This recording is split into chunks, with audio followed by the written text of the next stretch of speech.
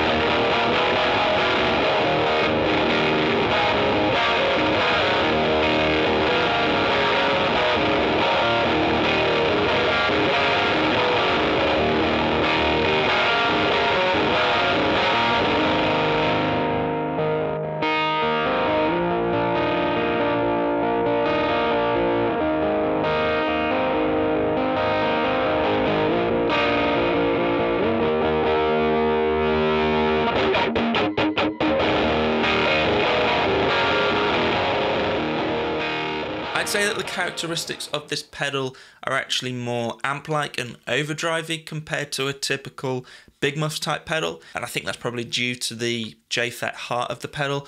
But don't get me wrong, this is still absolutely a fuzz pedal and can get wild. Not to mention the preamp oscillation mode that we'll get onto in a minute. Volume and fuzz are pretty self-explanatory, controlling exactly what you think they're controlling. Fuzz is quite interesting though in that it sounds the most Big Muffy when it's absolutely cranked, and then winding it back you kind of get more of those ampy fuzzy tones. Low and high, these two knobs here are cut and boost controls for those frequencies. To me it sounds like these might be quite early on in the circuit. I might be wrong here, but when you crank them they do sound like they're boosting the circuit and introducing more gain. Sweep is an interesting control that is a low to high frequency boost. Think of it almost like a wah pedal that has a frequency peak that is sweeping up and down the spectrum. Really useful for boosting the mids, especially when it comes to that Big Muff sound that doesn't traditionally have a lot of mid-range.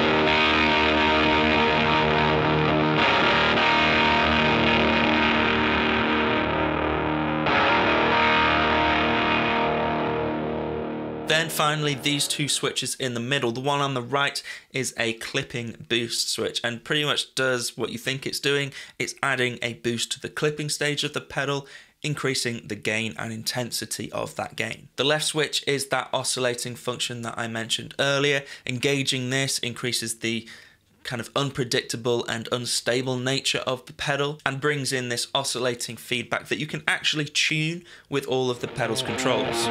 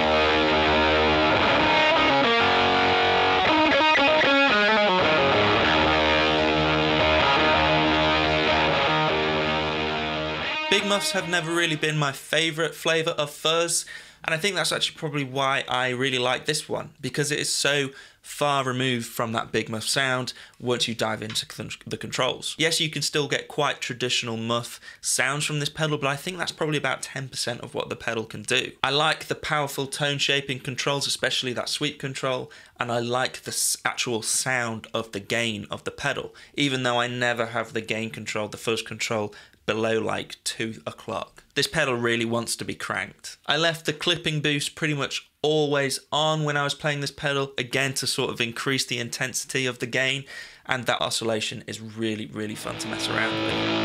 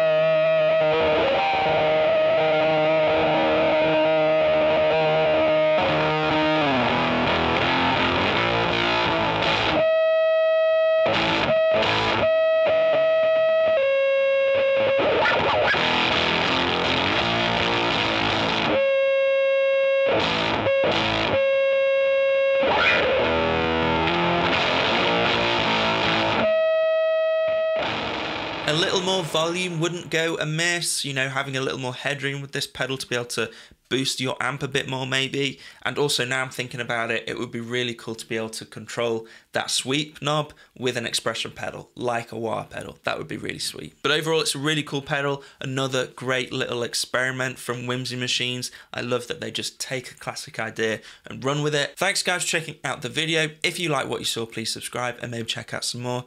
And I'll see you in the next one. Cheers guys.